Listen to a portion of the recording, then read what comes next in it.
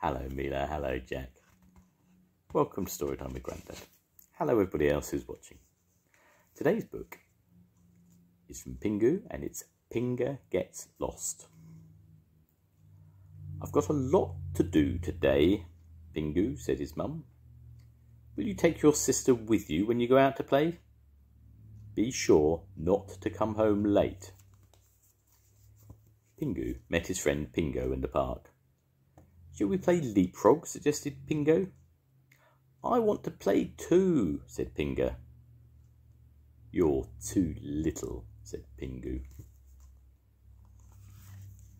But Pinga insisted, and eventually they let her join in.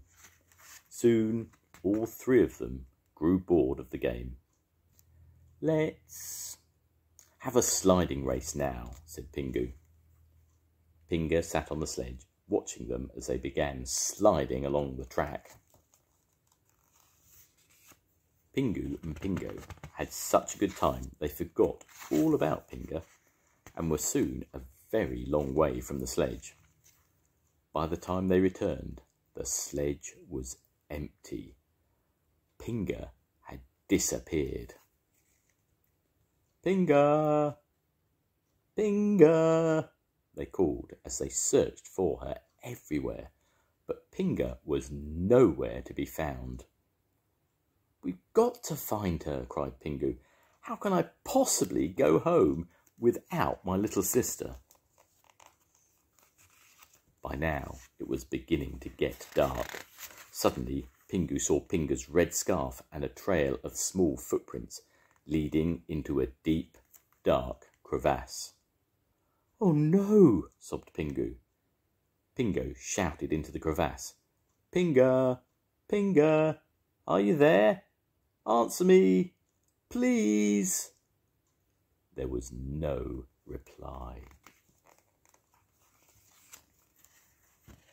Pingu, we must run and tell your parents straight away, said Pingo.